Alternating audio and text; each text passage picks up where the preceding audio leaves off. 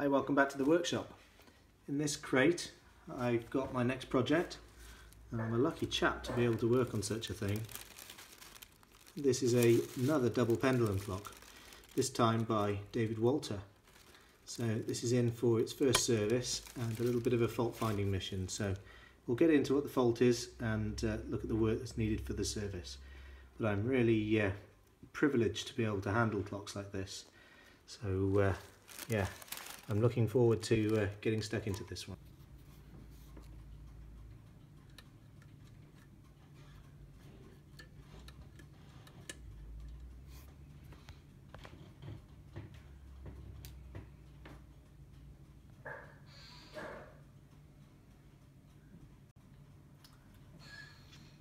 Got a problem with the calendar work on the David Walter clock here. The Perpetual calendar system here, the hand jams up, which is causing problems and sometimes stopping this movement from running. So the client has instructed me to have a look and see what can be done, because it's done it several times now, and we'll take the dial off and have a look and see what's going wrong and what we can do about it.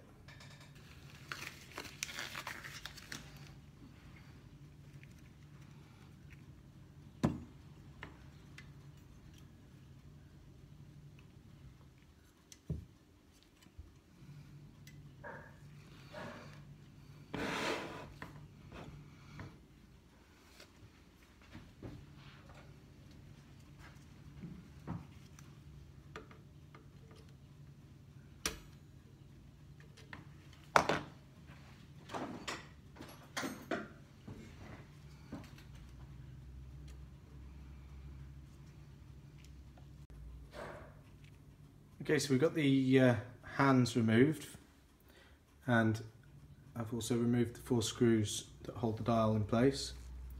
So now we can carefully just lift the dial away from the movement to reveal the David Walter's take on the George Daniels Perpetual calendar system. And that's the mechanism that we're going to be looking at in a little bit more detail, as it's giving us a few faults. You can see here that at the moment this mechanism is locked up hard. It's not going to be able to pass. It should be at the point where it's about to fly through the retrograde motion and send the hand back to 0. But at the moment it's not going to be able to do that, so we'll dig a little bit further in and see what the problem is. Right, so what's supposed to be happening is there is a cam back here, and that is being pushed on by the mechanism. That's just being tripped on, flirted on. And what happens is that cam is lifting this this detonant here. There's a lifting piece here, and you see as it goes on, moving it gradually, so that it doesn't have to do the lift all in one go, which is good. And this piece here is going to be getting into the way of this wheel, and that's driving another hand for another function. I'll come to a full sort of rundown on what this mechanism is doing later on, or possibly in another video, but I just want to try and demonstrate the fault that we've got at the moment. So you can see what's going to happen is, as this is rising, this little sort of pallet here is going to trip over the top of that tooth, and when it drops, the weight of this, when it drops off the cam, the weight of this gravity arm, if you like, is going to instantaneously push the calendar on one more tooth, which I'll try and demonstrate to you now. So we're moving on, the cam is coming round, we're probably at full lift about now, and then I think it's going to trip. There you go, on the next one. So that's fine. What happens next, you can see on the next one, this is indicating the number of extra days the calendar is going to show, i.e. whether it's going to have a 31 or a 30, and and for the leap year as well. Again, I'll give you a full rundown of the system in full later on, but what's going to happen is as this wheel pushes on the next time, it's actually going to, can you see, it's going to push this catching pole out of the way, which is going to be then caught in the unlocked position. That will allow this wheel to be free to rotate, and as that's sprung on a return, when it drops off, when this mechanism drops off, that will then flick all the way back again, which is your retrograde action. So again, I'll just demonstrate that now and show it working as it should. So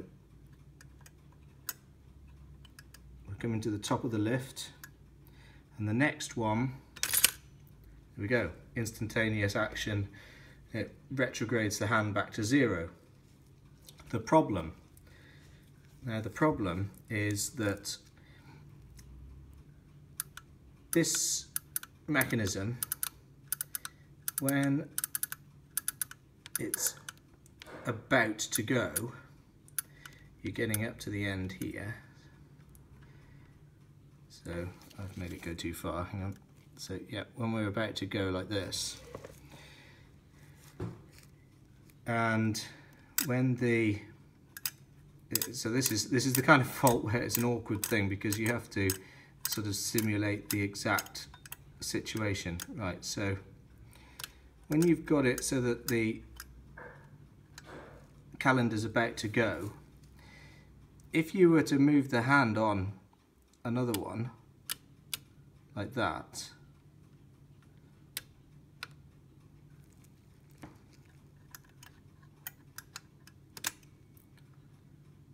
it hasn't dropped.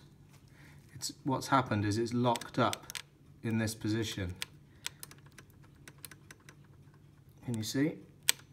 So now, no matter what happens in here, you can go around as many times as you like with the cam. It's above the point of the lock, and it's not going to allow it to go. So that situation occurred because I pushed the wheel on, simulating moving the calendar on by moving the hand. So you can see it's all locked up at the moment. I'll demonstrate as well to unlock. Once you've got into this scenario, you have to manually, I mean you'd have to take the dial off, you have to manually sort of disengage this ball and then allow it to return to 0, and then you're back in action again. So I'll see if I can demonstrate that again to you, just to show it a little bit more clearly. You can see in this scenario, this is the locked up situation. So you can see that no matter what, the gravity arm is off the cam in here, so it's free to fall, and it's trying to push the wheel on, but it can't, because the step here is coming into contact with that, which it shouldn't be doing at that point. The reason that it's doing that is because we've essentially pushed the hand on too far. There needs to be some form of safety mechanism to prevent it from doing that, in my view. In a watch it wouldn't be a problem, because under a glass you're not going to be interacting with the hands directly. You're going to be setting the calendar by using a quick set function of some description, a pusher to pump it on or whatever. So the mechanism is always going to be doing what it wants to do. But on a clock, it's kind of part of the design of a clock, part of the brief, is that the hands are going to be interacted with, whether it's by accident or whether it's that they're actually the clock is set by just moving the hand on. The owner of this clock is very knowledgeable, and he does know what he's doing. He doesn't sort of mess around with his clocks. So it's not user error that's the problem.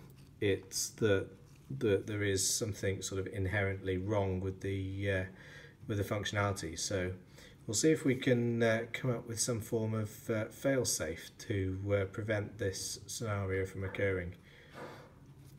It's happened a few times now, and I don't think every time it's happened has actually been because the hand has been pushed on. So I want to investigate whether there's a way that the clock can get itself into this scenario. Whichever way, we'll find a way around it anyway. Okay, I just want to gain a little bit of better access to the rack that drives the retrograde action of the calendar hand. So I just want to remove the calendar wheel here.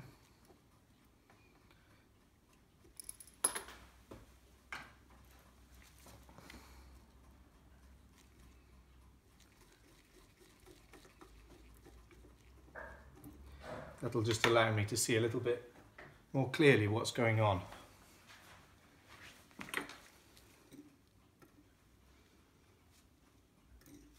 So there's 2 screws off, and then you can take the calendar off.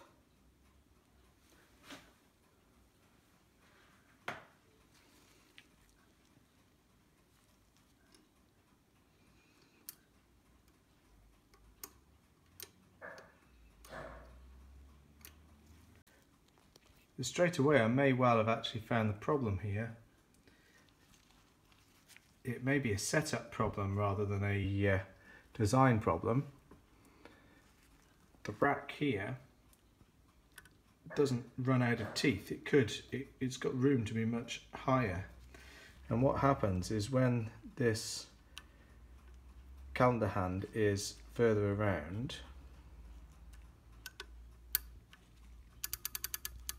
like this, the rack is obviously being pushed against its spring tension.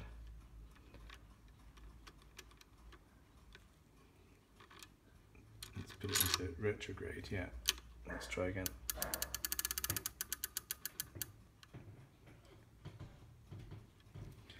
It's actually, when it locks up, what's happening is the end of the rack there is hitting up hard against here. What I'll do is I'll simulate the action again to show you, but I think I'm right in saying that this rack should be able to be engaged with the pinion underneath here in such a way that there's room for it to have an absolute full movement and a little bit more before it hits that, which is what it needs, so that it can't get into the position where it locks up if it's one day out on the calendar hand. I may not be explaining myself with huge clarity, but I'll try and do a better explanation. Right, so I've simulated the problem now. What's happened is the hand has been pushed on a little bit further while the gravity arm is still in engagement. It hasn't dropped yet. And what's happened is, even though the ratchet is out of engagement, the ratchet can't move far enough to allow the rack to fall, because the rack here is now hard up against this point down here. So I think that may just simply be that this rack is in the wrong engagement with the wheel that's underneath here. I think it should be in a position where it's got a certain amount of over push, if you like, for margin of safety, so that this kind of lock-up scenario, it could get itself into it, but it wouldn't matter because it would just sort itself out on the next calendar change. So what I'm going to do is just take this wheel off, which will mean taking a couple of other components off, I think, as well, and have a look at the engagement and see if I can correct it.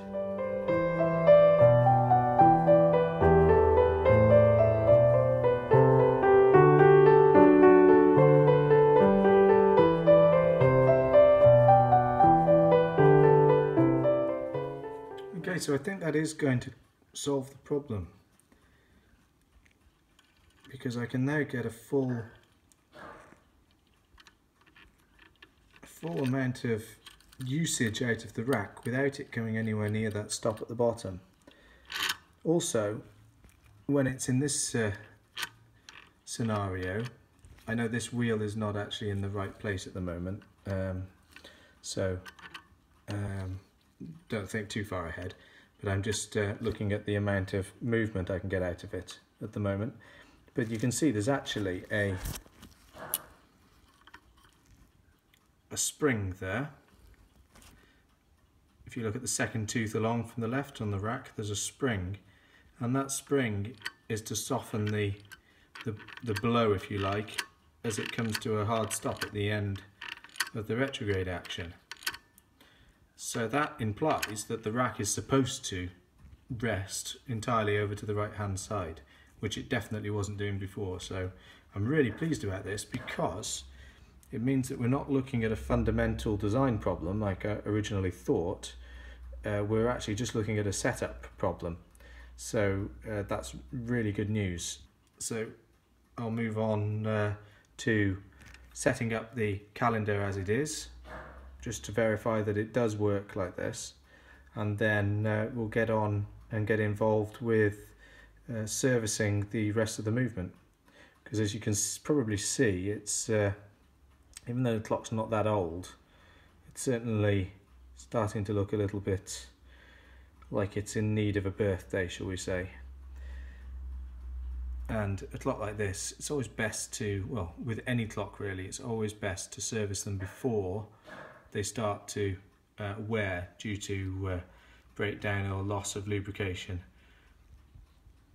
So it's always best to be ahead of the curve on that front.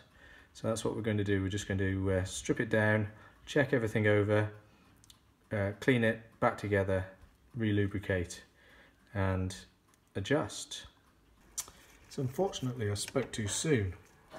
It would seem that even with it set up nicely so that at full charge, if you like, of the spring in here, the rack, there's plenty of room for it here. There's no way that it's going to clout up against here like it was before, but it can still come up against a positive lock if you push the hand on when it's not wanting you to, if that makes sense.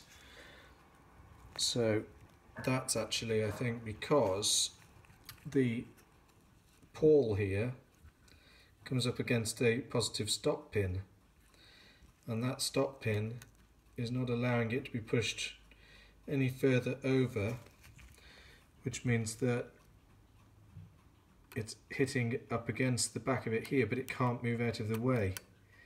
So the system locks up again. So we're back in the same scenario, that no matter what you do now, this is not, I mean, we're well out of the way of that. That should be free to fall. No matter what you do now, the system is locked again.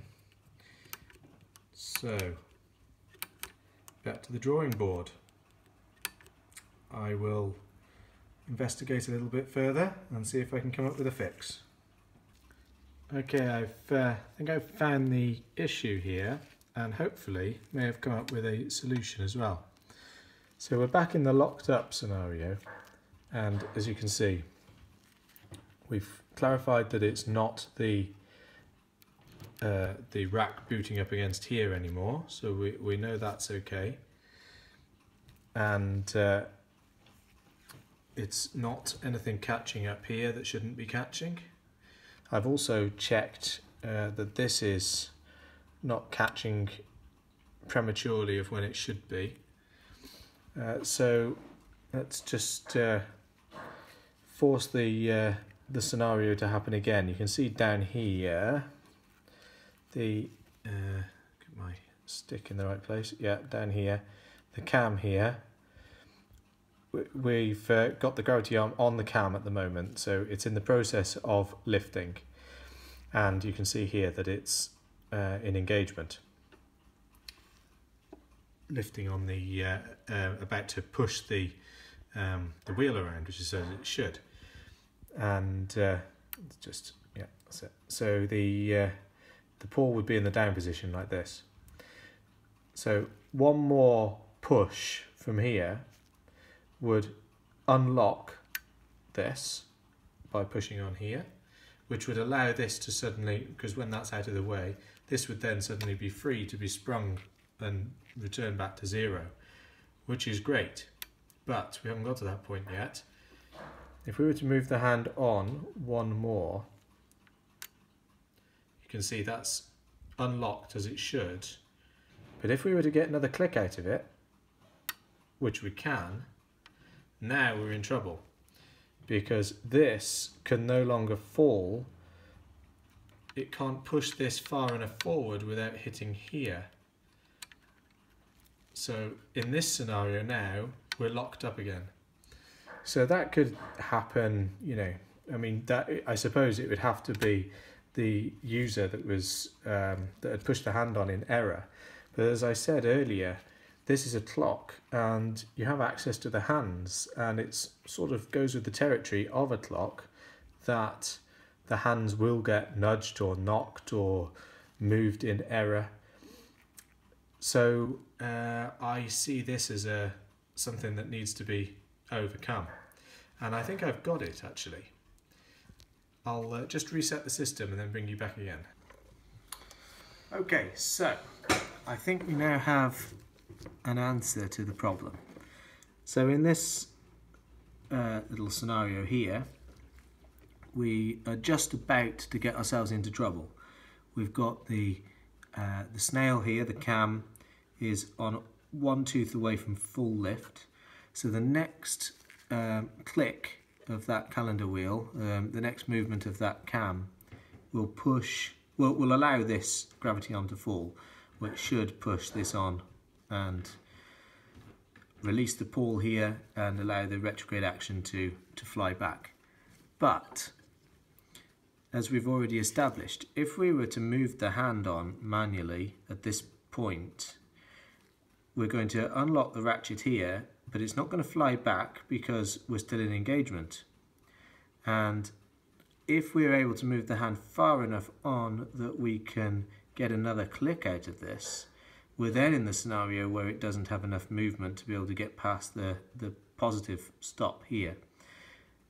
I've put a little mark here, and that mark is indicating to me a tooth that I could use that will make it a revolution. It ends up back here somewhere, but it doesn't have to come through engagement.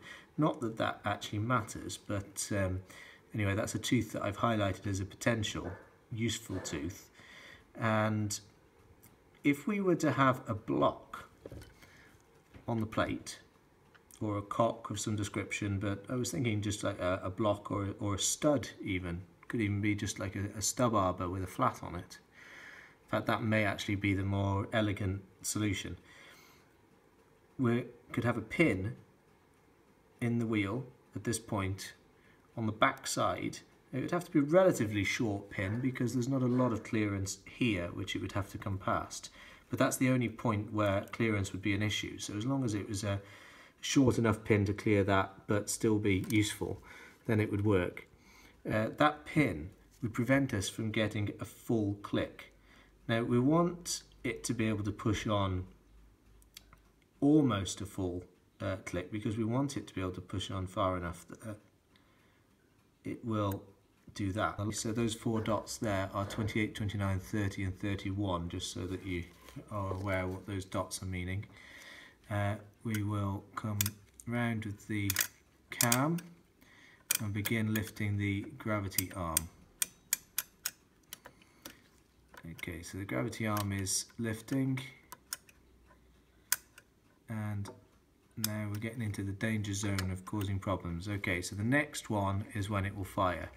So if you were to move the hand on another full tooth, you would be in trouble, but we could go as far as there and let it come back again, and it should still work. Okay.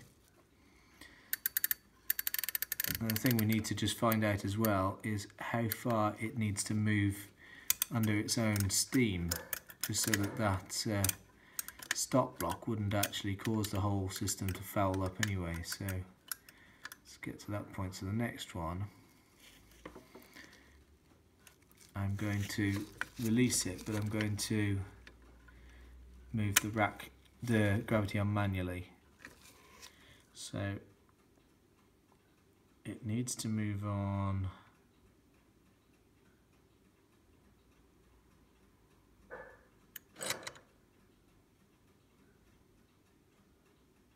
Okay, so I think if we had that stop block in the position where I originally said, so that it was just so that it would flick that, but not allow the push part of the pawl to do an extra click. So we've unlocked, but we haven't clicked over there.